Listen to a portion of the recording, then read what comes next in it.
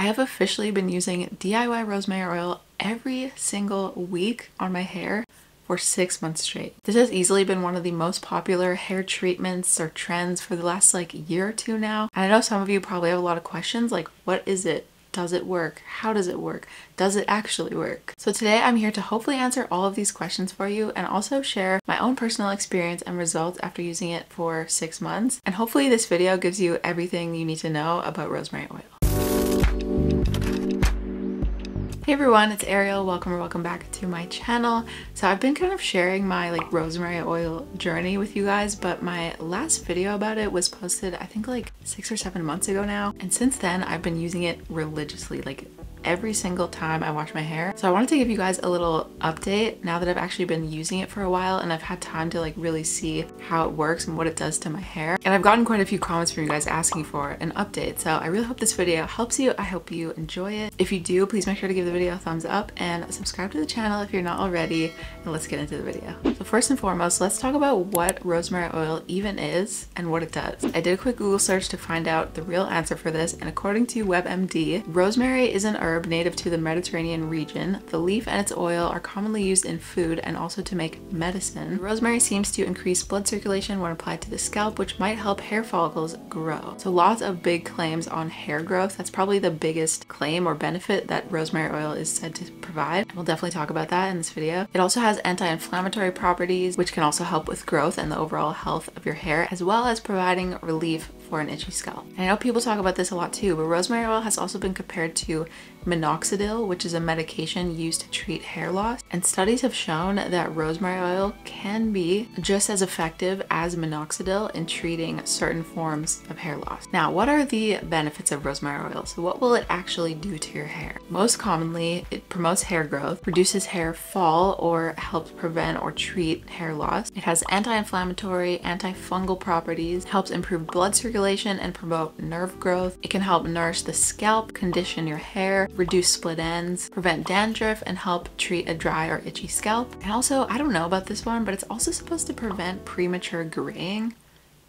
I don't know how that even works. Now, some of these benefits are not backed by actual science, so we kind of have to take them at face value. But according to this 2017 study, I think it's by PubMed, it says that when hair loss is caused by an infection or an unhealthy scalp, rosemary oil might actually help because of its ability to kill some fungi and bacteria. However, rosemary oil should not replace standard treatments. So again, this is just kind of a DIY treatment, and there is some evidence showing that rosemary oil can be effective in treating hair loss. But if you do have signs of hair loss, it's definitely a good idea to get it checked by a doctor and make sure that you don't need any actual medication instead of just relying on a DIY treatment to fix your hair loss. But on that note, if you are someone who just wants to improve the health of their hair, they want to promote hair growth, they want to try an affordable, accessible DIY treatment option that could potentially provide some of the benefits that we just talked about, then it might be worth a try. So now let's talk about how to make rosemary oil. Now, there are several different DIY recipes, so you do have a few options for how you can make it. Option number one, which was the first method that I used in my first rosemary oil video, is to use fresh rosemary leaves. So in this case, you would use half a cup of rosemary leaves and 1 cup of oil. Simmer that over low heat for 15 to 20 minutes. Let it cool, strain the leaves, and then you have DIY rosemary oil. Now, you do have to keep this one in the fridge, and it only lasts about a week or two. So this is probably my least favorite method for making rosemary oil, just because it's not as easy to use up and it goes bad way faster. But if you're someone who would rather use fresh rosemary to make your oil, this is definitely an option that you can try. And then option number two, which is my personal favorite, which is a method that I used in my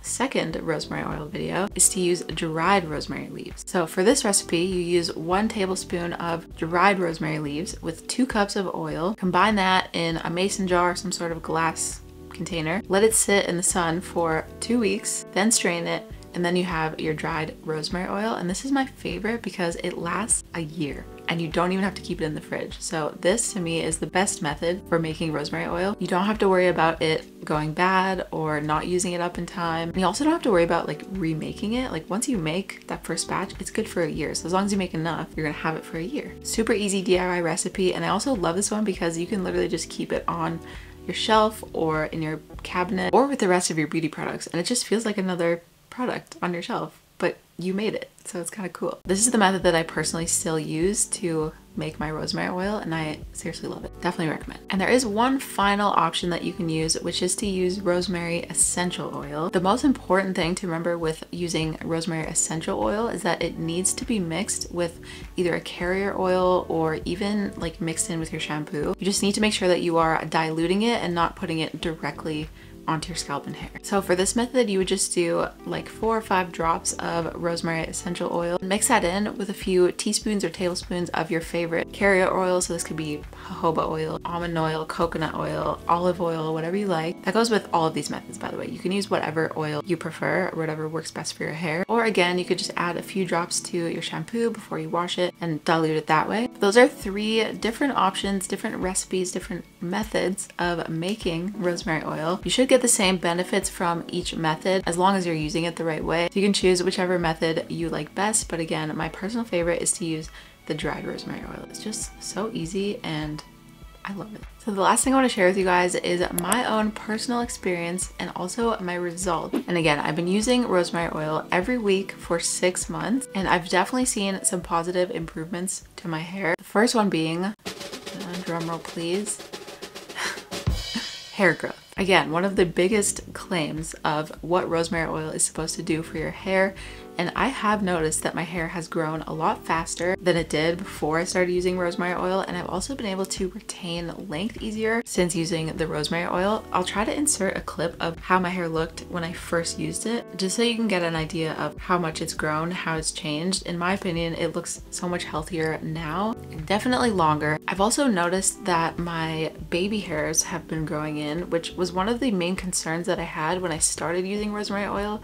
I noticed that my hairline was starting to kind of thin a little bit. I was having like, I don't want to call it hair loss, but I did notice that my hairline felt a little bit thinner to me. And I'll do a close-up of that too so you guys can see, because you can actually see my baby hairs like regrowing. So my hairline definitely feels fuller. My baby hairs have grown back. I wish I would have taken like before and after measurements so that I could actually like show you guys how much it's grown, but hopefully from the before and after you can see the difference. So I've definitely noticed hair growth. I do feel like my hair is thicker than it was as well. I feel like the health of my hair overall has improved. Like it feels less damaged. It's not breaking off as easily on the ends, which again is how I was able to retain more length. I also, this one kind of surprised me, but I also feel like the color of my hair has gotten like a bit more rich or like bold. I don't know if that makes sense, but I do feel like the color of my hair has improved since using rosemary oil, which I was not expecting at all. I will say that I have still experienced an itchy scalp. That's something that I've always kind of struggled with. I don't know, like I feel like when I apply the rosemary oil, it does soothe and moisturize my scalp. Like when it's in my hair, I can feel it working, but I do still struggle with some itchiness of the scalp. So I can't say that that benefit I've noticed to my hair, and I do still have some minimal dandruff, nothing crazy, but I'm not sure if the rosemary oil has really improved that at all. And also I haven't seen any difference in like my grays. Not that I have a lot of gray hairs, but I do have a few, and I mean they're still there. But overall, this has become one of my favorite hair treatments. I love that it's a DIY product. I love that it's affordable and easy to make, so like anybody can make this. You can just go to your local grocery store and buy rosemary, either fresh rosemary leaves or dried rosemary leaves, or you can even buy rosemary essential oil. So it's really accessible, and it also works for all hair types. So to me, it's one of my absolute favorite DIY products and treatments. I love using it in my routine. It has definitely become a staple for me. And over the last 6 months of using rosemary oil every single week, I've definitely noticed more positive benefits and not really any negative ones. So I definitely plan to continue using it. I will also say, just to kind of wrap up this video, that it's definitely going to take time to see results from using this. So you're not going to see any changes overnight or just from one use. It takes time. And I actually looked up exactly how long you should wait to see if there's really any changes to your hair. And it says online that it takes 4 to 6 weeks to see changes to your scalp. So the amount of hydration that it's giving to your scalp. And it takes 3 months to see any hair growth results. So you have to make sure that you're giving this time to work if you are going to try it, or if you have been trying it. Definitely just want to mention that it won't be like a one-time treatment. You have to stick with it and be consistent, and at least give it a good amount of time to see if it's providing you any good benefits. And definitely let me know if you guys want like a rosemary oil routine video where I show you like how I actually use it and kind of like the application method that I found works the best. Leave a comment down below, let me know if you want that, and I'll make sure to film that for you. And also let us know if you've tried rosemary oil and how it worked for you. Did you like it? Did you not like it? Let us know, leave a comment. And with all that said, I hope you guys enjoyed the video. Hopefully you found it helpful. If you did, please make sure to give it a thumbs up and subscribe to the channel. Thank you so much for watching, and I'll see you in the next one. Bye.